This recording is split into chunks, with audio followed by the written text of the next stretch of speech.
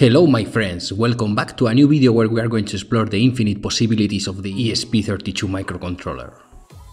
When developing a new environmental sensor based in Arduino with data logging functionalities, especially underwater sensors, one of the main drawbacks is to recover the data from the SD card we use. Usually the accessibility of the SD card is not easy, even if you have invested a lot of time in the design of the PCB to make the data recovery easier. In the same way, depending on how we set up the code, it can even corrupt our file system. Tons of kilobytes of information lost in Neverland, together with my socks lost in the washing machine. However, new microcontrollers with integrated Wi-Fi, as my friend ESP32, could have the potential of directly accessing this information via Wi-Fi or Bluetooth, making the data recovery wireless. Sounds magical! As you may know, if you follow me, I recently started using this microcontroller for IoT applications. Currently, I'm just trying its potential. To soon start developing my own boards for data logging and sensing applications. Subscribe to don't lose these future videos. In the past, I used other microcontrollers to retrieve data via serial, even using my own software to interact with them. For me it's not a problem opening a sensor, I have the tools, but it's the main complaint of other users. They do not want to interact physically with these devices. I guess that they watch too many science fiction movies.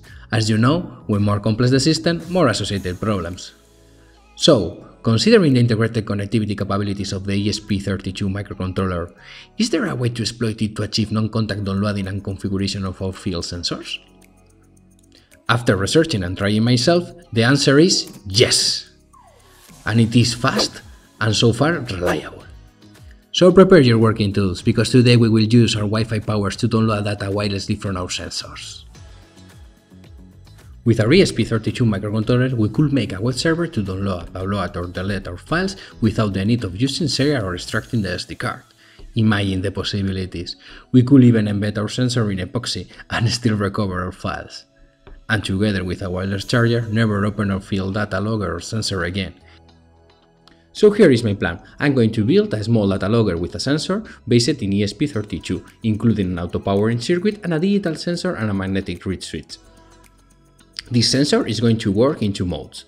The data logging mode, where the data will be collected and saved in an onboard SD card and will turn on and off periodically according to the sampling time stored in the SD card. The second mode will be the downloading mode, where the user will initiate it using a magnet and it will start a web server where to upload, download or delete files in the SD card. That is to say, recover data or upload the new configuration parameters for the sensor board. The web server code is based in test nodes of David Bird. However, we have simplified its performance and adapt to our needs. Check the original code by David in the links in the description, together with the downloading links of the modified version. So it's not a simple plan. We will start slowly. First, I will show you the web server performance, connecting only the SD card module to the ESP32, to after move to the real use case, a real data logging sensing application. The connections of our ESP module to the SD card module are simple, just a classical SPI connection. Only things to take into consideration is the possible need of pull-up resistors depending on the SD module we use and the pins used in our microcontroller module to perform our connections. To identify the correct pins in the ESP32 board, we can always use Arduino ID. We connect the 3.3 volts power to power, ground to ground, SCK by default to the pin G18, MISO to the pin G19, MOSI to the pin G23, and then we select any free digital pin for the CS, in our case pin 16. Let's solder these 5 wires.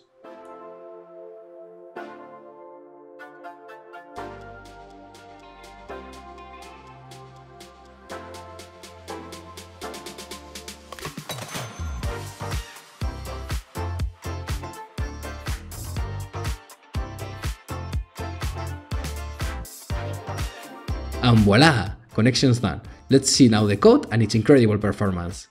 This code is a little long due to the server managing functions, so we will only analyze its principal components. First, we include the libraries, those necessary to manage the Wi-Fi connectivity, the ESP32 web server library that will make our lives easier when designing the web server, the ESP library to resolve the address of the HTTP web server hosted by the ESP32, then the file css.h that contains the style of our HTML web server together with the HTML code that is repeated in the different pages of the server, like for example the header, and the library to manage the SD card and the SPI connections. You can modify the css.h file to give a personal touch to your web server. It's just HTML coding.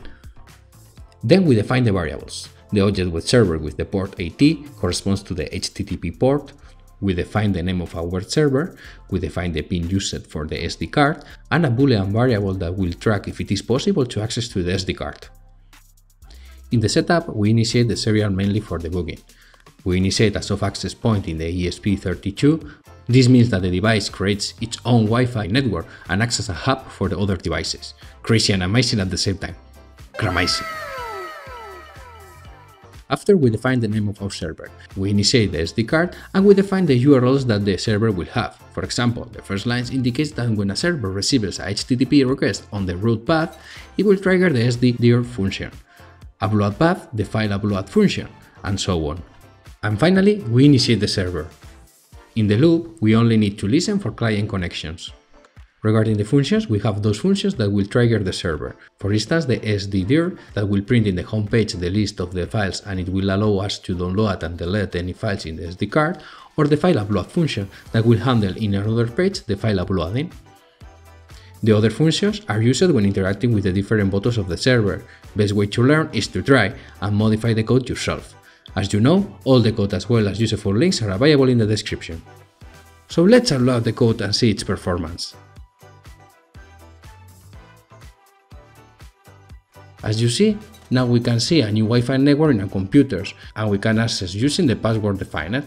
By accessing to the URL defined in the code, we will access to the server. In the home page, all the files of the SD card are listed. We can download them or delete them. If we access to the configuration option, which is the upload page, we will be able to upload any file to the SD card.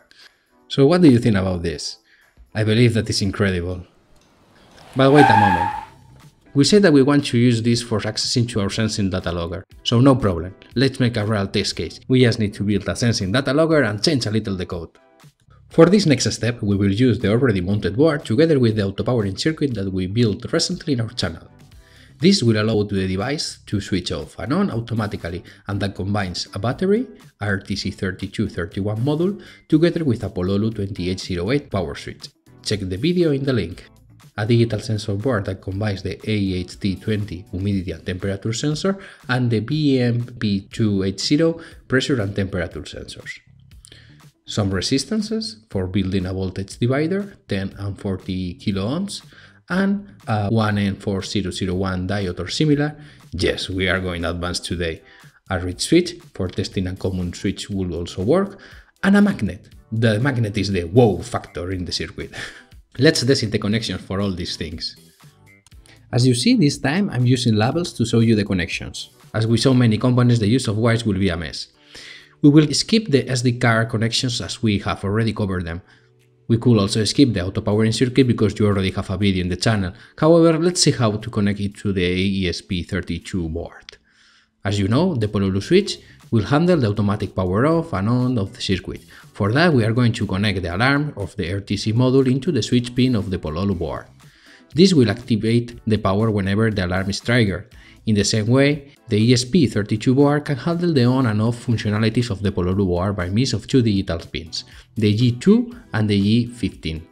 Each time the ESP32 board wakes up, will update the time of the alarm of the RTC, and once it gets and records the data, it will automatically switch off the ESP32 module by triggering the G2 digital pin. Sensor and RTC modules are both connected to the board by means of a E2C connection, where SDA corresponds to the pin G21 and the SCL to the pin G22. And finally, the magic, the web server activation circuit. In normal performance, the sensor will switch on and off periodically collecting data, but if we trigger the reed switch with a magnet, the circuit will also turn on. However, it will trigger a positive signal to the pin G4. That will indicate to the sensor to switch the mode to the server mode. To reduce the voltage that comes directly from the battery to this pin, we will just need a simple voltage divider. This will reduce the voltage between 3.3 and 2.6 volts depending on the battery charge, and the diode will avoid the reverse voltage to the working mode pin when the device switches on during login mode. As the diode will reduce the voltage in 0.7 volts, during this performance we will directly power the system in the 3.3 volts pin.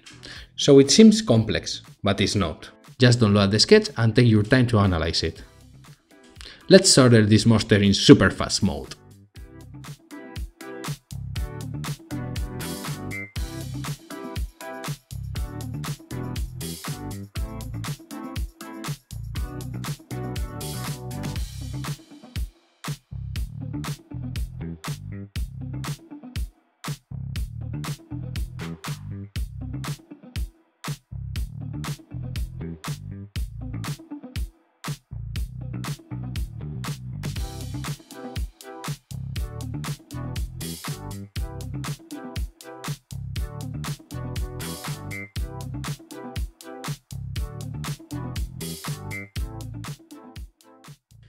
Okay, so we have already our circuit soldered.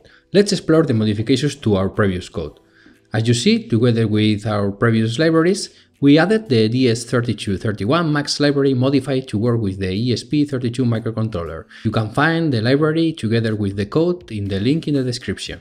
And the other free libraries to control the sensors used. You can directly download them from Tools Manage Libraries menu. After we include the definition of the digital pins involved in the process and that they are not assigned by default in the board. The pin that is going to be connected to the off pin of the Pololu board, G2, to the off pin, G15, and the pin that is going to track the presence of the magnet. We also define a name for the sensor, just to track the data that we upload to the SD card, a data string that we use to store the data that we after log periodically into the SD card, and a default sleep time for the auto-power circuit control, as an example 60 seconds. We finish defining the RTC object and the variables to store time and the time string conversions. During the setup, we define the performance of digital pins, off and on pins like outputs and work mode as a digital input. We initiate the card as before, we initiate the RTC, clearing alarms if they are present, and we also initiate the sensors. And after, we check if the working mode pin is activated. If that is the case, then we initiate the server. If not, we just proceed to the loop. In those cases that we have the magnet attached, it may move. So to avoid sudden switch off of the board, we activate momentarily the on pin to turn on the Pololu switch. In the loop section, we initiate another loop while the magnet is connected. This will just listen for client connections to the server. After we remove the magnet or without the magnet, we read the sleep time from the configuration file of the SD card if it is present. So yes, we can change the sleep time without the need of submitting a new code to the board, just changing the configuration file. Great. We get the data from the sensors and we store the data at daytime in a string that we will save in the data log file of the SD card. After, we set the new alarm that will turn on the device in the following measuring cycle, and we send the digital signal to the off pin of the Pololu switch, turning off the device. So let's summarize the performance while we upload the code to the board. Without the magnet, the device will enter in login mode. It will periodically wake up, read the sleep time, get the new data and storage it in the SD card, update the alarm and switch off. If the magnet is plugged, it will initiate the web server mode, opening the connections to upload and download the files. And once we remove the magnet, it will enter to the data logging mode, switching off the device after saving the data and updating the alarm. Seems magic. As you see, the code has already been uploaded. If we remove the USB cable, it will start collecting data every 60 seconds.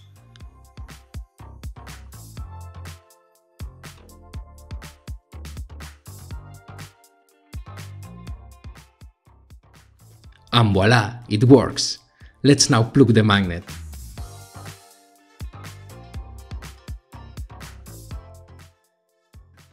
As you see, the ESP32 has initiated the soft access point, and if we enter to the server URL, we can see the available files. If we download the data log file, we will see values every 60 seconds. So let's enter a new configuration file to change the sampling rate to 10 seconds. After we upload, it will immediately start recording every 10 seconds.